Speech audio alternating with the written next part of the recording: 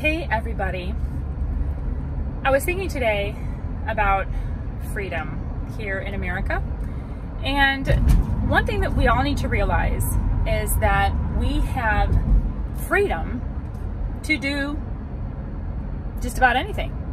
We have the freedom to pursue life and liberty, happiness. We have the freedom to, be who we want to be. We have freedom to express ourselves, to, worship, and all of these things.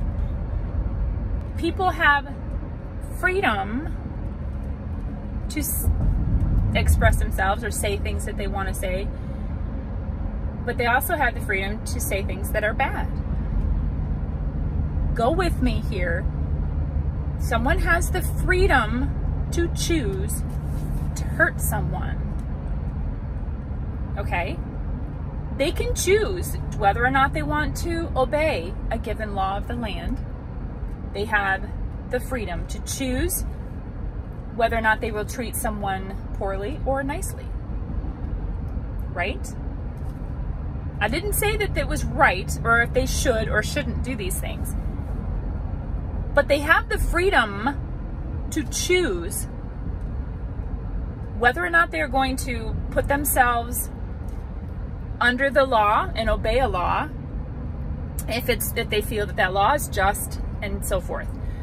They have the freedom to not do that as well. They have the freedom to be wrong. They are not free, though, from the consequences of their actions.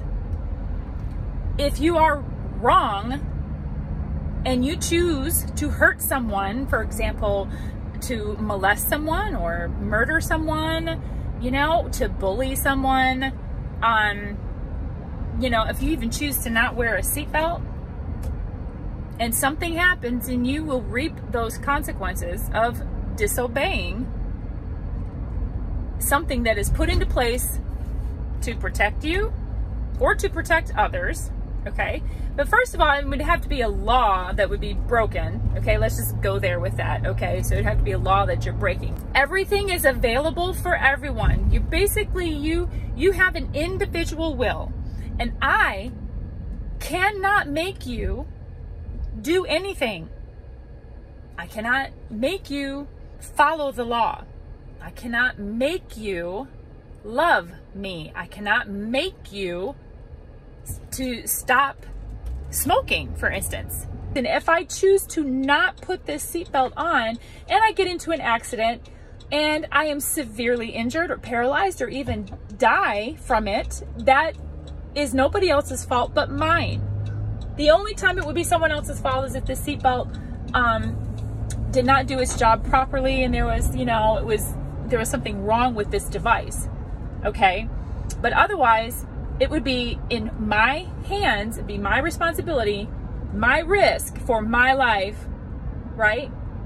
I'm not going to be hurting others if I do not wear this. However, that goes into, now we're talking about other, back to my original point of freedom. You have the freedom to be wrong. You have the freedom to choose wrong, okay?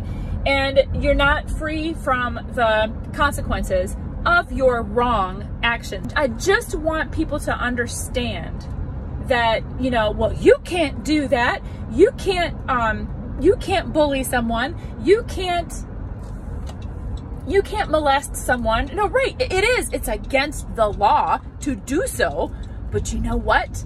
That person made that choice to do that. And you cannot make them not do it. You can enact all the laws that you want and punishments, but it's not going to stop the person who really wants to do harm to someone.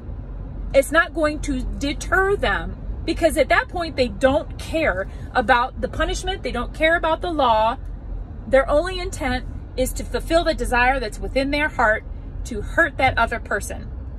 Okay, or to fill some nasty lust that they have, or whatever filthy desire that they have.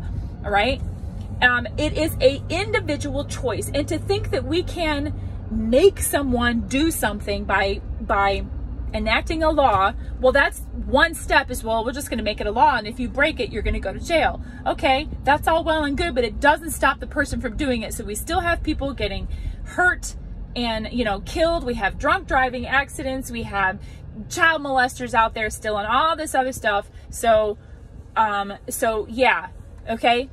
A lot of times that doesn't work, okay? But that's the price of freedom, okay? And you need to be a person who is going to decide whether or not you're going to choose to put yourself under the law and yield and submit to the laws of the land, or if you are going to disobey the laws of the land. And if you disobey, then there will be punishments. You have the right to be wrong, okay?